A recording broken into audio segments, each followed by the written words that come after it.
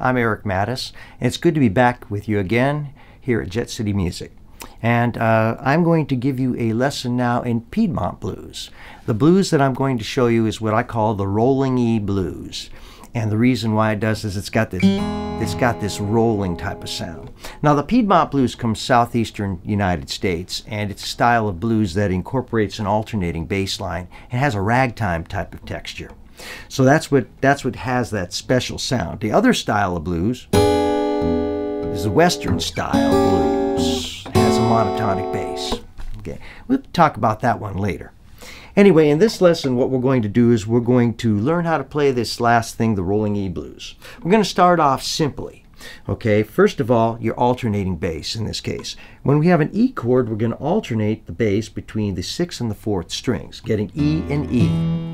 I would recommend holding your little finger down as close to the top string as you can so that your hand is in place the whole time. You don't have to think about it or hold it up. It won't be floating around. That's one of the things that can help you maintain the bass line. Okay, for the A, what we're going to do is we're going to play this little country blues A. Okay, we're going to cover straight across here on the 2nd fret and put the little finger here on the 5th fret, and we're going to alternate for this bass. We're going to do a 3-note bass. It's going to go A, E, E, E, which is 5, 4, 6, 4, 5, 4, 6, 4. Takes a little while to get used to it, but when you get it, you'll be happy you did. Okay, and then for the B7th, what we're going to do is we're going to alternate between the B, the D sharp, and the F sharp, D sharp. So what you might have to do if you have slim fingers is move your 2nd finger from 5th string to 6th string. If you're like me and you've got big old fat fingers, and you can just put your finger down in the middle, I highly recommend trying that if you can get away with it. And that way you don't have to think about it, and if you sing, it's less to think about.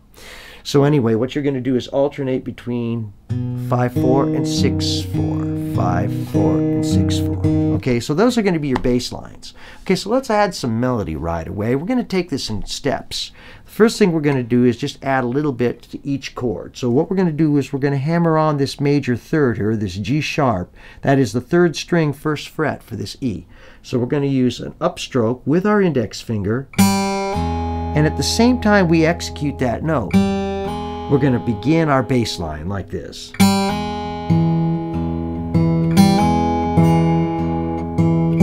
Do that 4 times.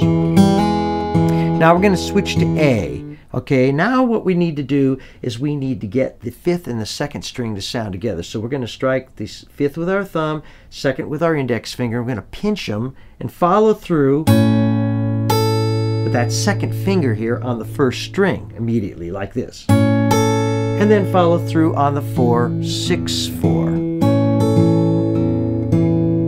And back to E, of course, twice.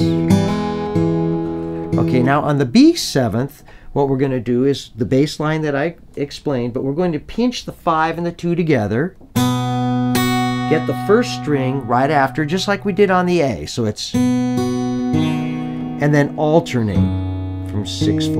Okay, so we're going to come back to the A for 1 measure. So same technique. Hit the low E. Always hit the low E before you do a turnaround. And then for our turnaround, what we're going to do is take the 2nd and the 1st and 2nd fingers, slide them from the 2nd and 3rd frets respectively to the 3rd and 4th like this. 2nd and 3rd strings. And then down 1 fret at a time. Notice with my right hand I'm getting, just working it like that, and I'm going to continue with that same type of right hand technique, but I'm going to add the bass note in here when I get to the E. Follow through on the 1st string, alternate the bass, and then make the B7th, strike the 5th, 3rd, and 2nd together, follow through on the 1st, and alternate to the 4th, like this. Okay, so let's look at what we've got so far for this rolling E blues.